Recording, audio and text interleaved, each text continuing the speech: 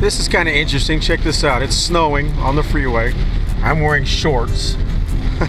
It's 36 degrees and it's May, and this is Arizona. That's pretty wild, huh? That is cool. So for those of you guys out there that are not from this area, you know, from the Southwest, Arizona is not all desert. Arizona has thick green forests and snow. Just a little tip, if you come to the Overland Expo at Mormon Lake, there are people that live out here. So there's a small village, it's Mormon Lake Village. And out of courtesy to the locals here, definitely follow the speed limit and drive the 25 mile an hour speed limit here. They have a lodge here you can go eat lunch, have dinner. They have a little country store to get supplies. It's really cool. Here we are, Mormon Lake Campgrounds. Check in.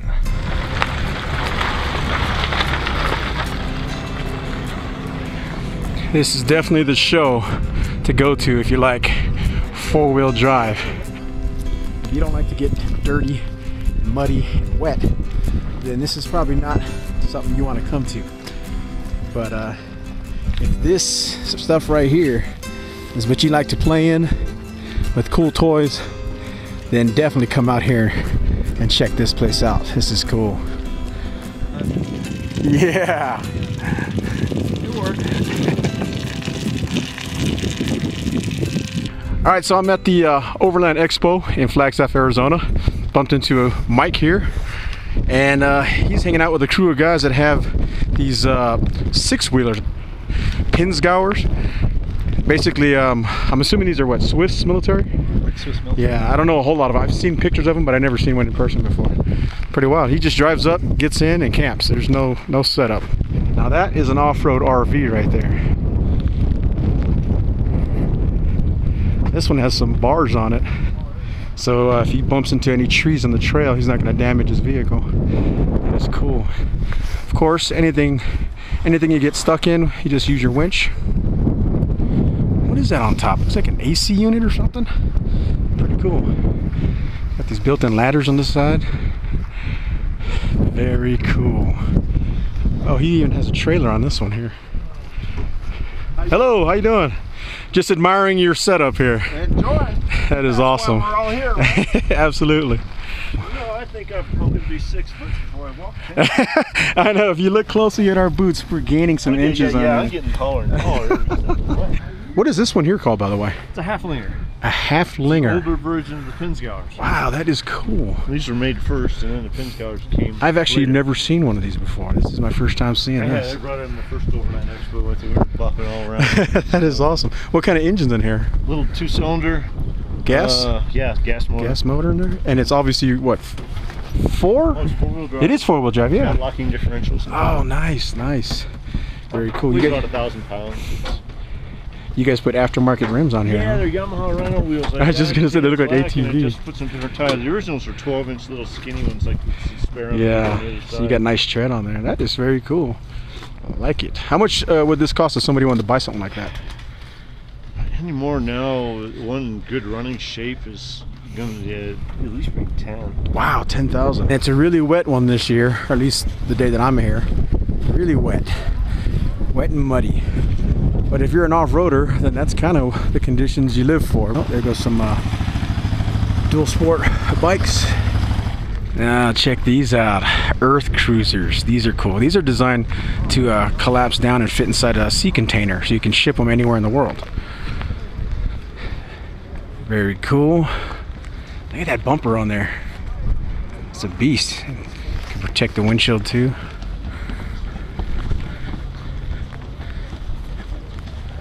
Seen these before, but it's always fun to see them again. This is cool. They have an awning on here, but they have an attachment to the awning that kind of weatherproofs it, so you can have a tent and expand your living area. I don't know if I can go in here or not. Anybody in there? I don't want to intrude. Somebody might be changing their clothes. Check this thing out. This thing is a beast. It is huge. Look at the clearance on this thing. Single track, humongous tires. Oh my God, that thing is huge. That is awesome. Got the humongous rack on the front.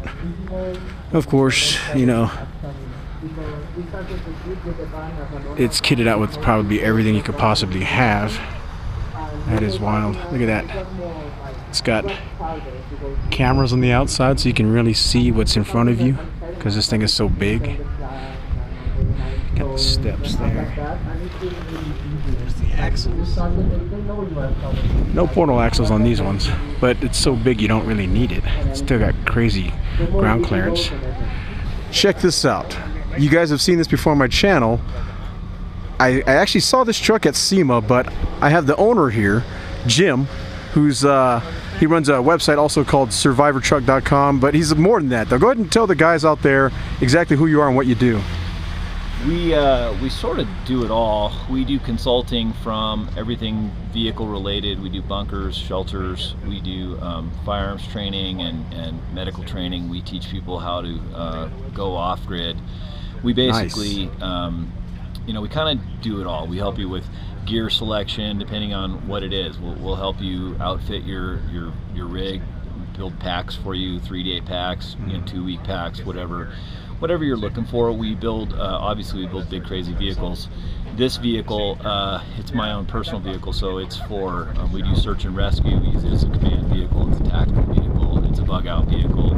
It's an overland vehicle. But the difference between my vehicle and a lot of the other vehicles out there is I have to be able to take, you know, a team of guys with me too. So yeah. I can't get by in a smaller vehicle. So making a bigger vehicle that's as efficient as the smaller vehicle is kind of a trick. But that's what we do. We kind of, you know, we try to cover all the bases and not forget anything. You know, our philosophy has always been it's better to have it, not need it, than need it, not have it. That's my philosophy too. I like that. Check this out. This is a sport chassis. I mean, I don't even know exactly what truck this is. It looks like a Freightliner, but on the hood it says sport chassis, so I'm assuming that's the company that builds this. And what it is it looks like a Freightliner diesel truck. Crew cab, but with pop-outs, but like pop-outs I've never seen before. I mean, I've never seen a hard shell pop-out that goes up. I've seen the side ones before, but those have always been on, you know, RVs and campers. But this is just insane. This is badass. I'm like totally in love with this thing. Holy crap. Screw having a regular RV, man. A Class A, forget that. I want one of these. This thing is badass. Check out this Land Rover Defender. This is cool, man. This is old school right here. Troop carrier setup. That is cool. You could sit, I don't know, 2, 4, 6, 8 maybe? 8 people back there. Soft top with the roll cage. That is just cool, man. Check out this Jeep JK. I like that pop-up tent. That's cool. It's just part of your Jeep top. You take your Jeep top off, put this one on. It's just a built-in aerodynamic pop-up tent. Kind of like the old VW Westphalias. This is basically the same thing with a Jeep. Hey guys, as you can see, I'm at the Jeep booth at the Overland Expo. And I just signed up to win, how much was it again? $45,000. They said they're going to give me $45,000 to buy any Dodge Chrysler product. Yeah. So wish me luck. Hopefully I win it. If I win it, I'll show you guys on camera how that all goes down. Check this Dodge truck out. This is pretty badass. Hemi 6.4 liter 2500 heavy duty. Oh, I seen this at SEMA. Yeah, this one has the Ram box lockable side boxes here, which is really cool. It's integrated so you can lock your gear up. And then back here, the tailgate, I saw this at SEMA. It has a seating platform with the back, so you could just sit right here, pull up to the edge of a river or a lake and just fish right off the back of this thing. That is just cool. Check this out. Grand Cherokee. This one has factory lift, bigger tires, 3.0 turbo diesel. That's pretty slick. Very, very cool. I actually really like this. I normally don't like Grand Cherokees, but this one I like. It's got the pop-up tent on the roof. Here's that branch deflector. And then you even got a factory winch tucked in there. Look at that. That is cool. I like it. This is the new Renegade. This is the first time I've seen one of these in person. This is one of those love it or hate it type vehicles. Still pretty cool. It's super compact, tiny. If you want something really small but still four-wheel drive, it's kind of a limited market out there and who has these little tiny four-wheel drives. But Jeep has one. Pretty cool. Renegade Desert Hawk. That's pretty cool. Got a rack up there. Not a whole lot of ground clearance, but then again, I mean, if you're just tooting around, you know, fire trails and power line roads and stuff like that, you really don't need a lot of ground clearance. I would prefer more ground clearance, but it's probably an 80% city vehicle anyways. It's capable of going off-road. I stopped by this black van here that caught my eye because I've never seen one of these that's four-wheel drive, but Ryan here is going to tell you all about this. What's up, guys? So we're here at the Overland Expo. You guys are all in your comfy homes. It's freezing cold out here. But and you got slippers on. Yeah, but that's how I roll. I go everywhere. That's hardcore. In fact, I go with nothing except for people judge me when I walk around with no shoes on.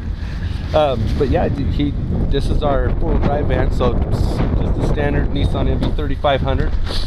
We can get them new or used, we don't care, but if you get it straight from the dealer, they can drop ship it right to us. You can just call the dealer and say, hey, send it to Advance. They'll send it to us from the factory, and then once we get it, we take out all the front end components.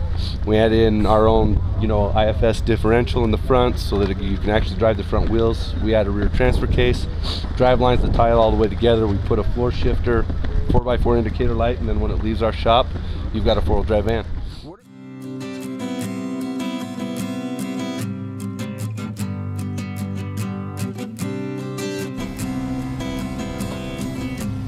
As you can see, I survived the night, and it was a cold one. It was windy, it was snowing, but I made it. It came down pretty good, but the tent held up.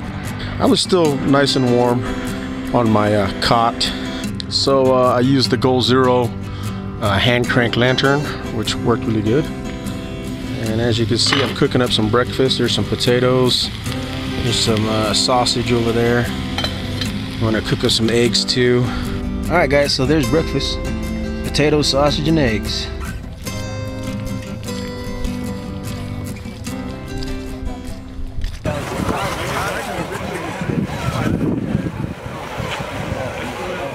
There he goes. Cool. Sportsmobile is famous for converting Ford vans into four-wheel drive expedition vehicles. But as you can see here, they also work on Mercedes. So if you like Mercedes vans, you can have one in four-wheel drive as well. And if you're a Chevy guy, then just give the guys at Advanced 4x4 Vans a call and they'll convert a GM van for you. Infidel. Hey guys, check it out. I'm at Overland Expo at the Benchmade booth. They're showing off all their cool knives, and they were telling me that this is a California legal auto opener. Check it out. The catch is it has to be tiny to make it legal. Check this out. It's a Napier truck tent. That's pretty cool. I like these. These are a low cost but high value option for tent camping, truck camping, off-road camping, because you get all the durability and capability of your vehicle, four-wheel drive vehicle, whatever you have, but you also have your tent off the ground, nice and safe. And these are pretty durable too. He's got his rain fly on there so you can protect yourself from the weather when the snow starts coming down. My name is Troy. I'm the owner. Jonathan. And what do you guys got here? This is something cool I've never seen before, by the way. Yeah, we primarily design and build metal fabrication tools for the home fabricator. For the Overland Expo show, we brought our storage solution lines, and this is a brand new product for us. It's a self-enclosure box for the Honda 2000 generator. Nice. It's designed to be compatible with the generator, with or without this top lid. The current lid right here is steel. The production one will be made out of aluminum. You bolt the Honda generator box to this bottom shelf right here, so your Honda is still portable. You'll install that, and a puck lock mounts right there, which is right here. Right there. So there's no way you can cut that off. I mean, that you can't get in there to cut that off. Yeah, that's nice. These motorcycles here caught my eye. You know why?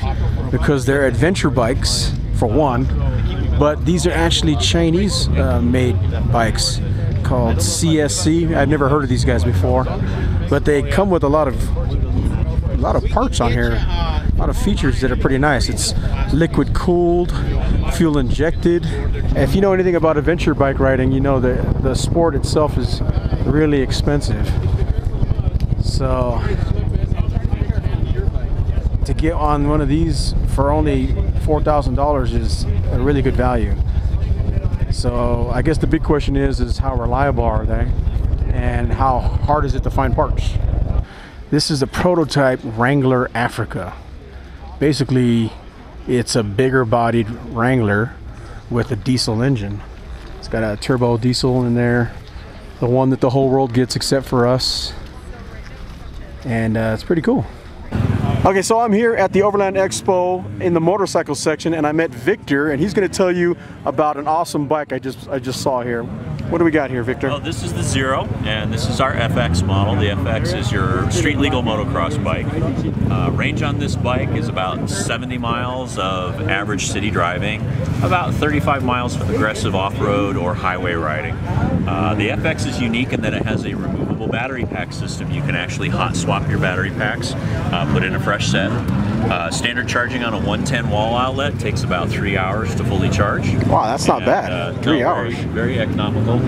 Your website, if guys want to contact you or learn more. www.grandcanyoncycles.com. That's for our store in Mesa, Arizona.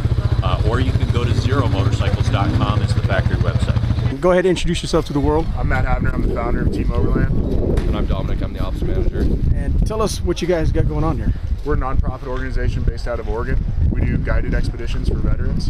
We offer our services free of charge, and we're focused on helping veterans reintegrate when they're fresh out of the service, and also we're focused on veterans with post-traumatic stress. Our organization is both veteran and civilian. We think that's important in the reintegration of veterans. We're based out of Southern Oregon, and we founded 10 weeks ago, and this is our first show. Oh, nice. We're just trying to spreading the word, trying to let everybody know what we're all about. And we're on Facebook at Team Overland, Instagram team_Overland, and our website's teamoverland.org. So if they don't have any skills in overlanding and don't have a vehicle, you guys provide the vehicle too and everything? Yeah, we'll give them a vehicle. You can bring your own vehicle if you want. Oh, okay. If you have a nice, rig that you want to bring. Either way. There's no cost to the veterans. There's no cost to sign up. We offer it all for free. And we'll guide them up, show them a good time. That's amazing. Yeah, that's awesome. Make sure you check us out, teamoverland.org. We'll find you some eventually. Thanks a lot, guys. All right, thank you. Thanks. So there you have it, guys. That is what it's like to go to the Overland Expo. As you can see, it is an awesome event if you're into the outdoors, camping, off-road vehicles, and just adventure lifestyle in general. This is an awesome show to go to. And it's really family friendly. You can bring your entire family for a camping trip just like you normally would, but right next door to your campsite, you can go visit one of the biggest outdoor lifestyle events in the United States. And just a reminder, the Grand Canyon is just 70 miles up the road, so what a lot of people do is they combine their Overland Expo trip with a trip to the Grand Canyon to really make this a trip to remember. So if you guys enjoyed this video, please leave a comment below and tell me what you thought about it. And don't forget to hit the like button and share my videos with like-minded people. Doing so will help me bring more videos like this to you guys for you guys to enjoy. Thanks for watching.